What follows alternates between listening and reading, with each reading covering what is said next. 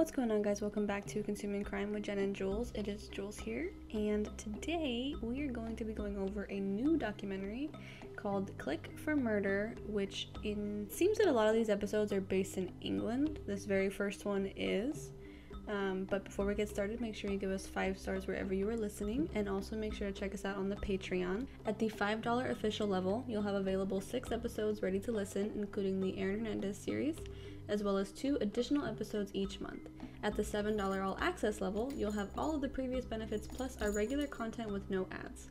And at the $12 VIP level, you'll have all of the previous benefits, plus not only do you get to listen to me tell the story, you get to watch me tell the story. Without further ado, let's jump into it.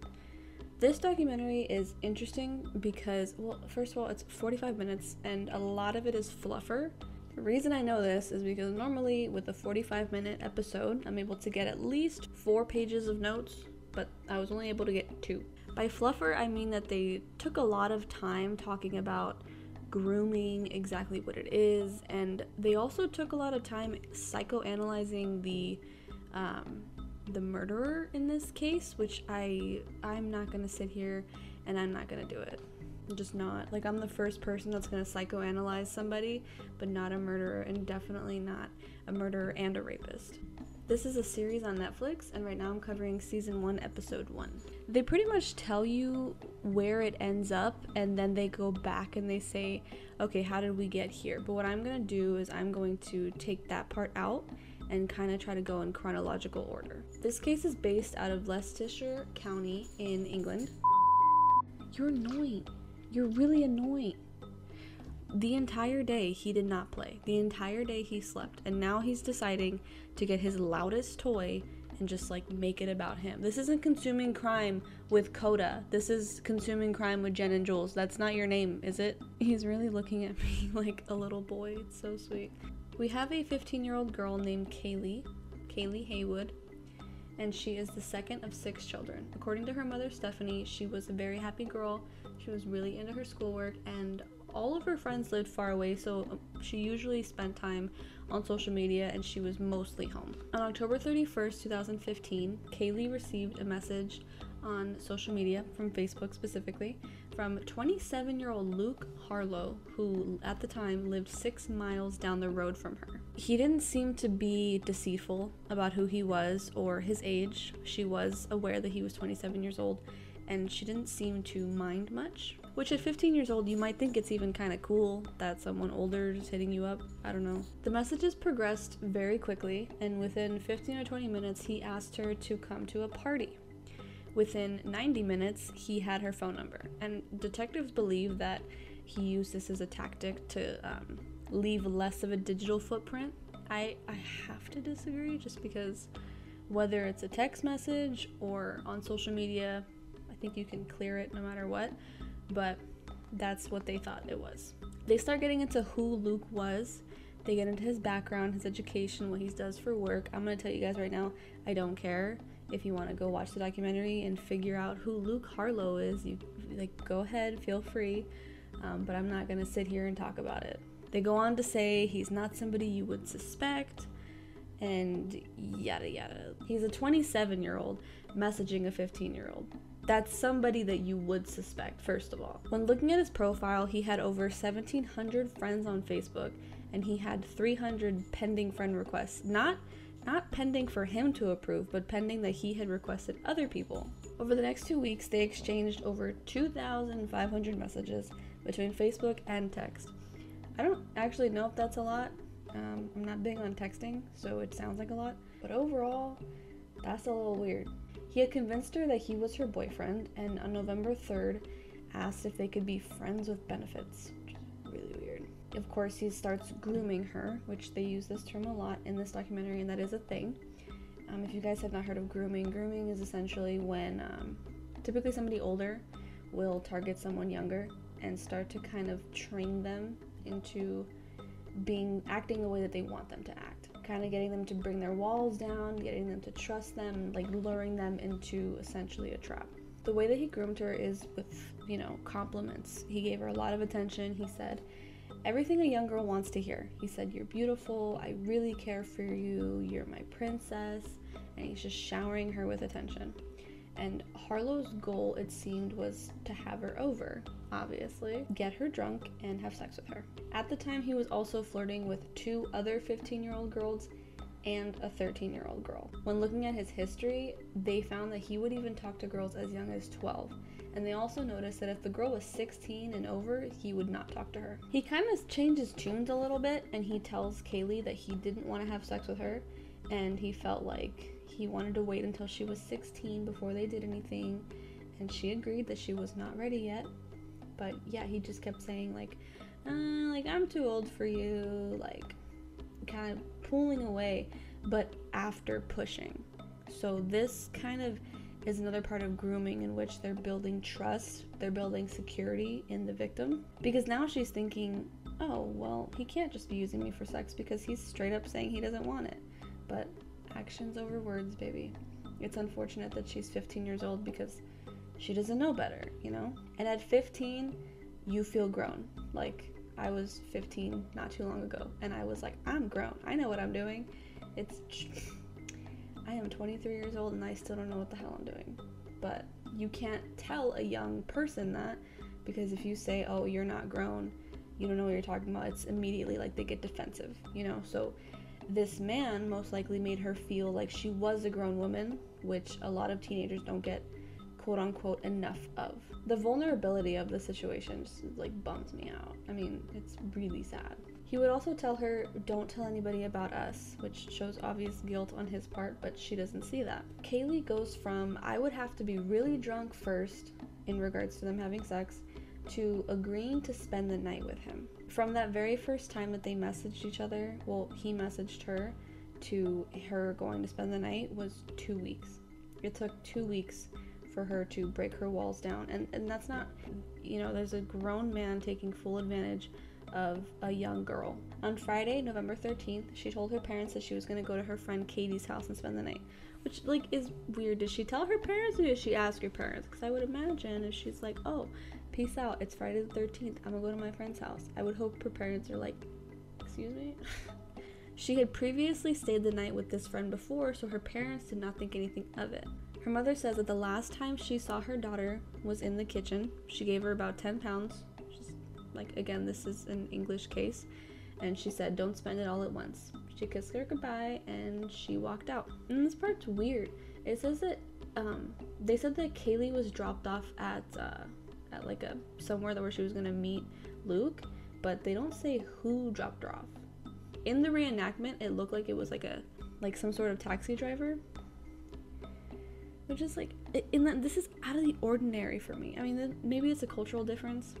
Like I said, they had met in a public place, and then later on, her and him went back to his place. They both started drinking, and it seemed like that night they might have had sex. That's what the documentary was hinting at, but they don't clearly say that. The next day, she texted her mom and she said, hey, can I spend the night again with the same friend? So her mother says, okay, yeah, sure. That night, that Saturday night, Luke invited over his neighbor, Steven. When looking at Steven's internet history later on, they see that he had a lot of unpleasant things. And the day before this Saturday, he was watching some hardcore stuff, and they kind of hint that the women were maybe underage, and it was sort of like a forceful vibe. Luke and Kayleigh had ran out of mixers, they ran out of alcohol, and so Luke goes next door to Steven's and asks for Coke and lemonade. He also tells him that he had a bird at his place. I think that's English slang for a young girl, I'm pretty sure, but it was kind of like a wink wink, like somebody's over there. And so they both leave to get more liquor, leaving her alone at the apartment for a bit. So she must have felt that secure with Luke that she didn't feel the need to escape or anything.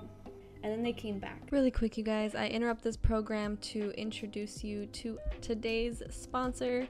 It is Consuming Crime's very first sponsor, and that is Audible.com, which is an Amazon-owned company. They are the leading provider of spoken word entertainment and audiobooks, ranging from bestsellers to celebrity memoirs, news, business, and self-development.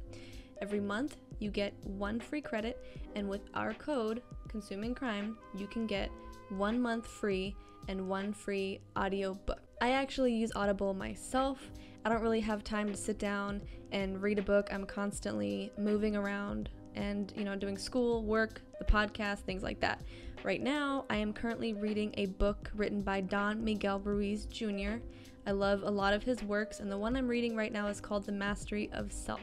I am obsessed with self-development, self-growth, and this book really teaches you about knowing who you are, knowing, what you have to offer the world, and just knowing that, no one's better than anyone ever, and I think it's really good to just be self-aware. With that being said, again, go on and head over to audibletrial.com/consumingcrime and get your free audiobook On Us Completely. Again, that is audibletrial.com/consumingcrime. Now, back to the story. At 8:43 p.m., her phone activity just abruptly stopped. And officers noticed when looking later on that normally it didn't stop till like 10 or 11. Like the night before, she didn't get off her phone until after 10 o'clock. And that's when she was with Luke. Now that she's with Luke and Steven, it cuts off earlier. At around 10:30 p.m., neighbors reported hearing screaming and banging from the complex. But neighbors didn't report this, by the way, until after the fact. Nobody actually in the moment called the police, which they questioned forensic psychologists about this, and she kind of gives you this BS about, people are probably getting home, they're drunk, they're not thinking anything of it, blah, blah, blah, but it's like, no, there is this thing, I'm not sure what it's called, ever since I watched the documentary a couple hours ago to now, I've been like in my brain about what the hell is this thing called. I learned it in psychology, and then I learned it again in my administration of justice class, but basically, it's the theory that if, let's say I live in an apartment complex, and I hear somebody upstairs or downstairs screaming and banging noises, just like these people. The theory is that in my head, I'm thinking, oh, you know what, like something's going on down there, I don't know what it is, but somebody has definitely already called the cops. And if they haven't, they will. I'm not the only one thinking that. Everybody else in the complex thinks that, sort of like a domino effect, and so it ends up being that nobody calls the police because we've assumed that somebody else already has. That's what that is, and I'm going to 100% guarantee that's what was going through everybody's mind when they heard that. To justify it in your brain, you could say, oh, I don't want to clog the phone lines, obviously somebody called already, but that's not true. You guys, there was a dog on the side of the road, alive, he was chilling, he was well behaved by the carpool lane when I was driving. And I had called the police, and they're like, oh yeah, the dog on this freeway. And I was like, yeah. She was like, oh yeah, people have already called, we're on our way. And that bums me out, because that means that how the hell did that dog in my town get more phone calls than this woman? It's just dumb. People are gonna put more effort in when they feel like they're not gonna get in trouble. I have no idea. But whatever happened was enough for her to run out of Luke's house, or Luke's apartment, half naked, barefoot. Stephen Beedman had chased after her and pinned her down. It was unclear if right now he was assaulting her, but somebody did pass by and see them on the floor together. At first, he thought that it was an officer restraining somebody, and then he thought it was just two lovers doing sexy stuff. I don't know. Regardless, he brushed it off and walked away. If you see two people and they look like they might be having sex, I would totally yell. I'd be like, hey, what are you doing? And if they're like, oh no, we're good, and whatever, I'd be like, can you guys go somewhere private? Or I'd just call the cops. That's weird as hell. Oh, I'm sorry, not sexy stuff. He called it a lover's tiff. After this, Stephen took her across the road into a nearby park, and then that's when he raped her. And then after that took her to a farmland and bludgeoned her with a nearby rock. The documentary starts interviewing a forensic psychologist about Luke, and again, if you want to go back and figure out the mechanics of Luke Harlow's brain, go ahead. I'm not going to do that. The parents did not report her missing right away since they thought that she was still with her friend. The way that this came up is a witness was walking and they saw a phone. The phone was cracked and he couldn't get it to turn on. So he pulled the SIM card out and put it into a different phone. So he puts it into a different phone, chooses the last person that she had called, which was her friend Katie, the one she was supposed to be with. At that point, Katie calls her parents, tells her, I haven't heard from her and she wasn't here. So then her parents call the police. The police came to the house, and that's when the mother showed them Kayleigh's tablet. And then that is where they found all of the messages. We're in the interview now with Luke Harlow and the police, and Luke is saying, I obviously feel bad, she's too young. That's pretty much all that the documentary shows that he says. He told the police that she left with Biedman around midnight, the night that she was killed. At this time that he's being interviewed, I guess Biedman is destroying everything, and police were viewing Luke as a witness. Mind you, they have yet to find the body. They start looking for Stephen, and they do find him at a family member's house with scratches and bruises all over his face.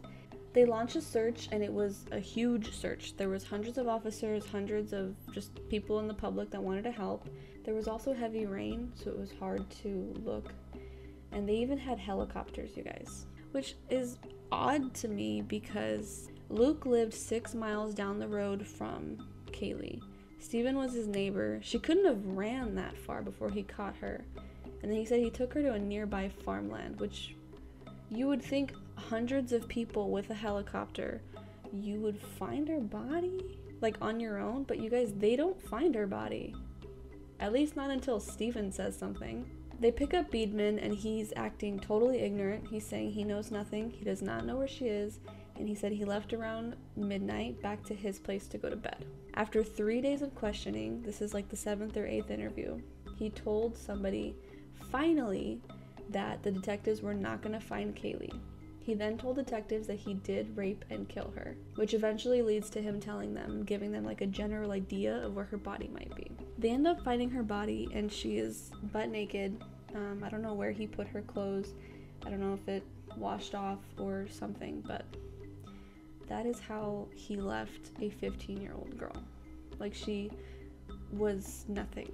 This was 6 days after she went missing that they found her body. Stephen Biedman was charged with the rape and murder of Kayleigh, and Luke was charged on 3 counts of grooming and 2 counts of sexual activity with a minor. Biedman received life in prison, and he must serve at least 35 years. He could potentially get out and still be like in his 50s, 60s. Luke ended up getting 12 years. The host of the documentary series asks one of the forensic psychologists, what can we take from this? And she says that the balance can be found in raising awareness, which I disagreed with her earlier on the theory of witnesses and making phone calls, but I'm gonna agree with her on this one. I think that a large part and a large reason why I'm so, like, personally, I'm so weary of others and stranger danger is because I grew up watching cases like Casey Anthony and cases where, you know, cases like these. At first I thought my mom was paranoid, and now she's just realistic. I mean, maybe I'm paranoid, but you guys, I pulled pepper spray out on my maintenance guy like a couple weeks ago because he got too close to me in the dark. And maybe I looked funny, but it's honestly so much better to look a little crazy and paranoid and be safe than to just kind of be nonchalant. Westchester County launched a campaign after this, and they called it Cease, and this was to tackle child sexual exploitation and to raise awareness. This case bums me out. Obviously, it's a young girl that died, and she didn't have to die. I encourage all of you to talk to your kids, talk to your teenagers about the world, you know, and I'm always going to watch true crime documentaries. I know that my son's going to be raised with his mom being the host of a true crime podcast and constantly watching this stuff. So especially if you have little girls, and I'm not saying that it cannot happen to a little boy because it obviously can. Statistically, a girl is more likely to be targeted for stuff like this than a boy. You know, it doesn't hurt to have a conversation. I definitely intend on having the, you know, when I have the sex talk with Jackson, I do intend on talking to him about the word consent and just things like that, you know? So yeah, just be really careful with your babies, you guys, and just remember, like, if something ever happens, like, the most you could do is pray and do your best. It's a scary world, and I don't think that anybody should walk around paranoid and scared all the time, but there's a balance. There is a balance. That's it for today, guys. Make sure you give us 5 stars wherever you're listening, and if you have not already, make sure you check us out on the Patreon. At the $5 official level, you'll have available 6 episodes ready to listen, including the Era Hernandez series, as well as 2 additional episodes each month. At the $7 all access level, you'll have all of the previous benefits plus our regular content with no ads. And at the $12 VIP level, you'll have all of the previous benefits plus not only do you get to listen to me tell the story, you get to watch me tell the story. I'm losing my voice because it is 2 in the morning, and that's usually how it happens. But anyway, thank you guys for consuming crime with me today, and you will hear me next week.